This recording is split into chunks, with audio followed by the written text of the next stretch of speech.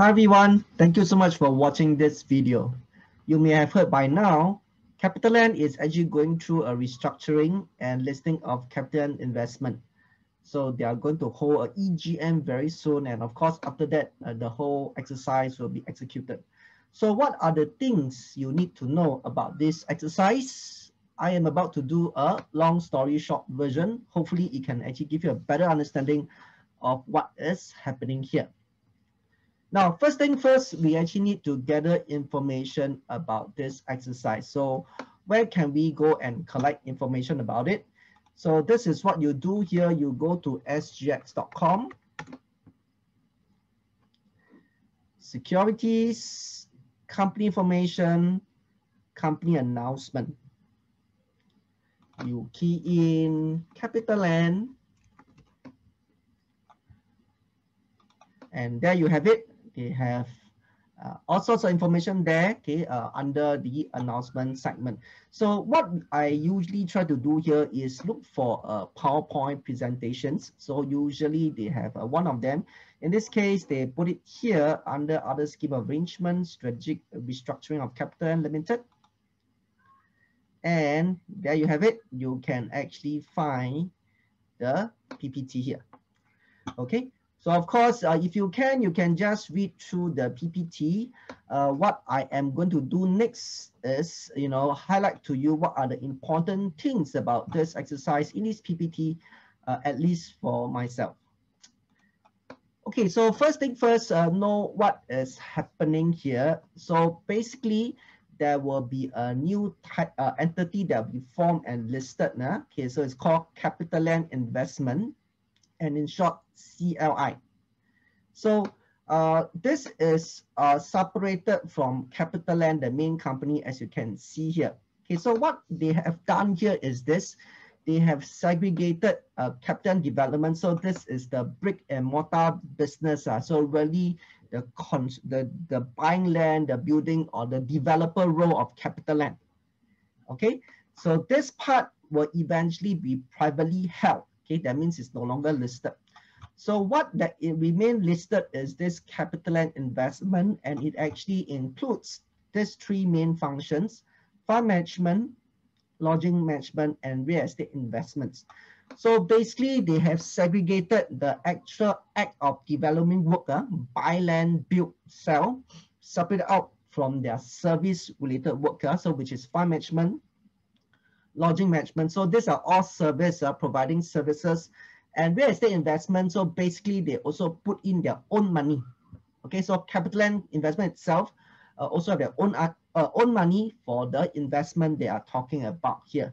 Okay, so this is a very clear differences between Capitaland Investment and Capitaland. And in short, the development arm is taken out of the listed entity. So know what is happening here.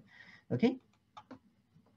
So of course, in the exercise, this is what happened. Okay, for every one Capitaland share, after the exercise, they will get one CLI share. As I mentioned, CLI is the new listed entity, Capitaland Investment, plus 95.1 cents in cash. Okay, that's quite a bit of money, plus 0.155 CICT unit, the units. So CICT is the Capitaland Integrated Commercial Trust. So you actually get some units of the trusts here. Okay, so what is this $4.102? Okay, so basically the book value of CLS share, that means after you have the entity is formed, okay, based on their underlying assets, the book value is actually worth about $2.823. Of course, cash is cash. And CICT, based on the price that they actually did this presentation, is 0.328. So that's how they actually derive this $4.1002. Okay, so the other thing that I probably want to explain a bit more is this: what do I mean by service-related business? So I have to be clear. So the one main part is actually really providing service, fund management. So imagine how does a fund management looks like. You go in, you see a lot of people in suits. They are the one that help you make investment decision. So unlike a developer company, so if you actually walk into a developer company, you probably see people like architect, you see people like engineers, okay, you even see probably like people in construction, head, so on and so forth. But when we talk about fund management, basically you just see people in suit, shirt, and tie, and the other one, you know, just basically helping you to make investment decisions. Okay, I should buy this property, I should actually buy this piece of real estate, so on and so forth. Also, that's fund management business, and how they make money is by collecting fees. So like basically, as you can see here, the fund under management is about 78 billion, and let's say they just collect 1% fees. That's how much they actually can get per annum. It's a fee business. So the other part is the lodging business. Lodging business. So as you all know, Capitaland has a very strong lodging arm, Escort. So basically, they'll be helping to run the service apartment business. So again, is let's say, for example, someone have a property, they want to turn to a service apartment, so they may actually engage Capitaland investment this new entity, and they will come in and help them to, you know, brand the place, help them to lease out, and help them to manage the place. Also, in return, they actually collect a fee. So again, you can see very different from developer business. Okay, the other part is about this real estate investment. So basically, this entity also have their own money, okay, invested in various real estate projects. They actually put their own money, or put in, or put in this case, if you actually buy into Capitaland, okay, you actually back up by very solid NAV, book value. You actually are buying into probably a group of real estate investment as well. Okay. So again, I'm reiterating myself. Okay, one thing is very clear is this. So they actually, from the listed entity perspective, they simply just took up the developer arm. Okay, so they no longer do the brick and mortar business of constructing property in this new listed entity. Okay, so some other information that is important to me are the dates.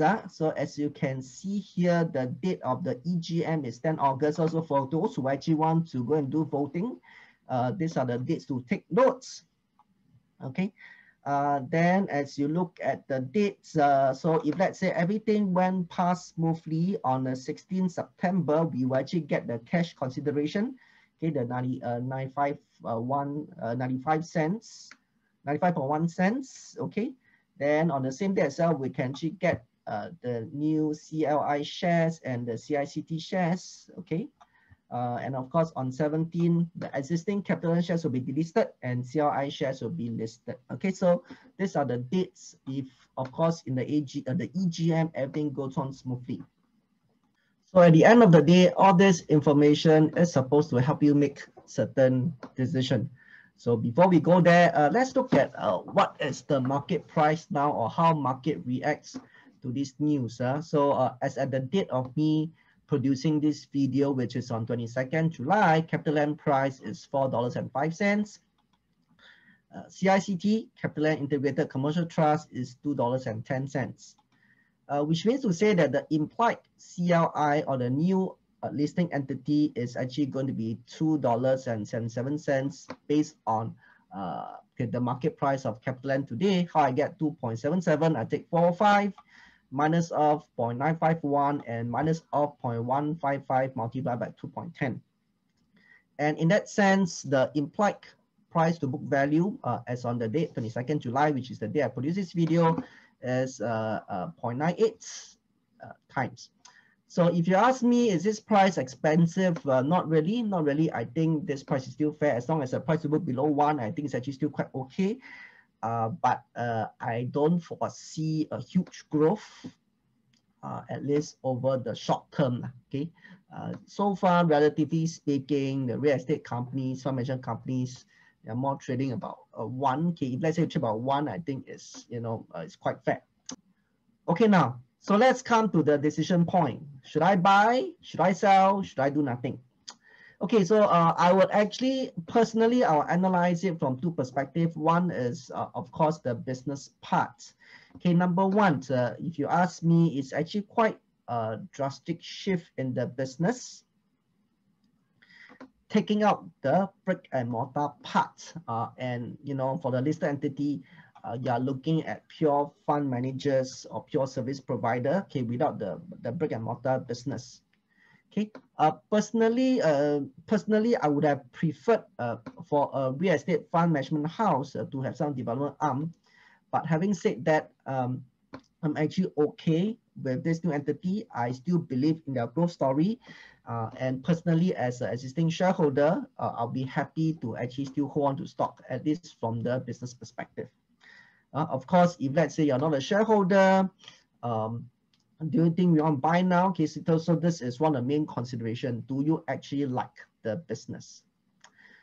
So next is the pricing. If you are thinking of selling, if you ask me, I think the price is actually quite right. Okay, so like I said just now, 0.98, I think it's right price. I don't see a lot of huge increase over a short period of time. So if they are selling, I think the price is quite right. If you are thinking of buying, okay, hopefully to get some arbitrage profit or repricing or mispricing profit, I believe is quite unlikely. Okay, so basically this news was out in March. So they actually first launched, talk about this news in March. And since then, the market has really digested this news, and I believe now the price is actually quite close to the market price. So I really doubt there is any opportunity for arbitrage or mispricing or whatever quite here. Okay, so hopefully I have actually given you information and some guidelines to how to analyze, how to make some decision. Hopefully you learn something from this video. So if you like what you see, do click on the subscribe button so we actually get motivated to do more of such video. So with that, thank you so much and take care.